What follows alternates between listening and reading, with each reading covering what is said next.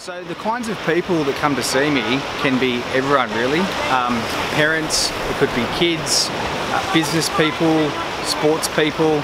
Doesn't matter, because as humans we all feel emotions, and generally for most of us growing up, our parents never taught us how to work with them and how to be at our best emotionally, and we're not taught it at schools. So it's only through my own journey that I've figured all of this stuff out.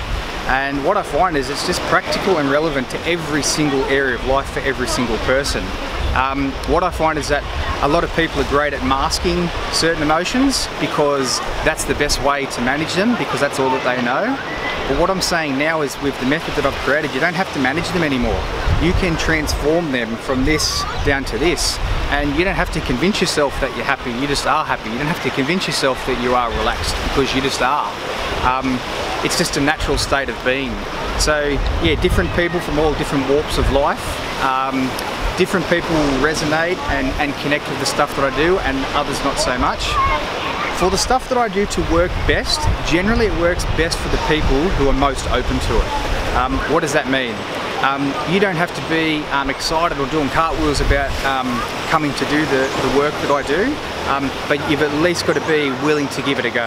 You've at least got to be willing to give it a try and see what it's all about. If you're just like, nah, no way, it's not going to work, it's not for me, then it won't work for you. It's working with the mind and emotions. The more open the mind is, the better it's going to work. And it's the same with anything in life. The more effort you put into something, the better it's going to work. So if you're willing and you're open and you're ready to give it a try, then you're the perfect person for this stuff to work for.